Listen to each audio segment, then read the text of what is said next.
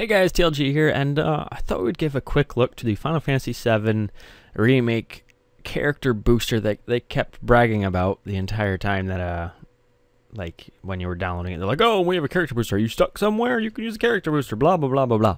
Well, I thought I'd give that a quick look. I'm not really in a tough spot at all, but I figured I'd give it a quick look. So, in order to get to it, it's this really crazy roundabout way, which, I think it's their other way of... Ooh, what is going on here? Oh, my color scheme changed. Well, screw you.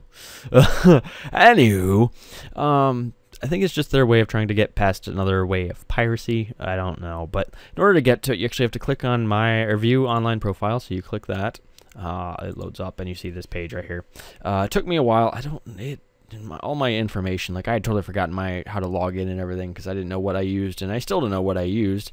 I think I logged in with Facebook and that finally did it for me. But there you can see all your achievements, which I don't have really very many at all. Boost, jump, SIDS, first things, etc., etc. But you click character booster and it shows your last used party, 7 hours, 2 minutes, whatever. I have 2 slots, exact same spot. I just kind of went in, saved, yada yada. But then you can boost your characters. Just do that. A little message pops up. This operation will boost HP and MP of all characters set the maximum in this slot to their maximum level. Skill will be set to 49 million. This is not reversible. Would you like to continue? Not reversible. Thanks. So in order, like if you weren't really paying attention to click boost, you would lose that entire account because they are just maxed out to the max. You're just bam, that's it, max.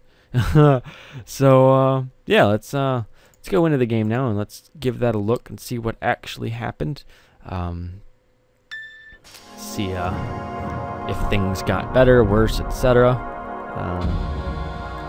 IDOS login screen or now it downloads my saves. It's probably going like, whoa, what happened to that save? No. All right, and look at that, 49 million yen. Gil, not yen. Boof. But all right, let's get out of here. Out. I won't make you watch this. I'll pause it real quick. All right, so we're out. I don't think anything else happened with like materia-wise. So no, materias are all still their normal levels. So nothing really happened there. It's awesome.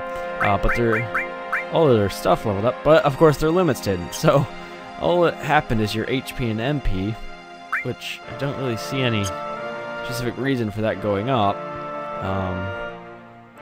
Let's see. Just got to do a fight. Really? Something fight me? Anything? Fight me? Fight!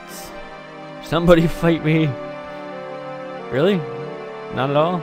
Oh, there we go.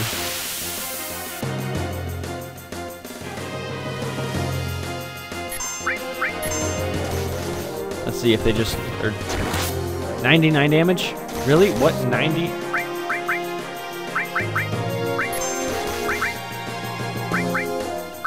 So is really the only benefit you're getting is your magic.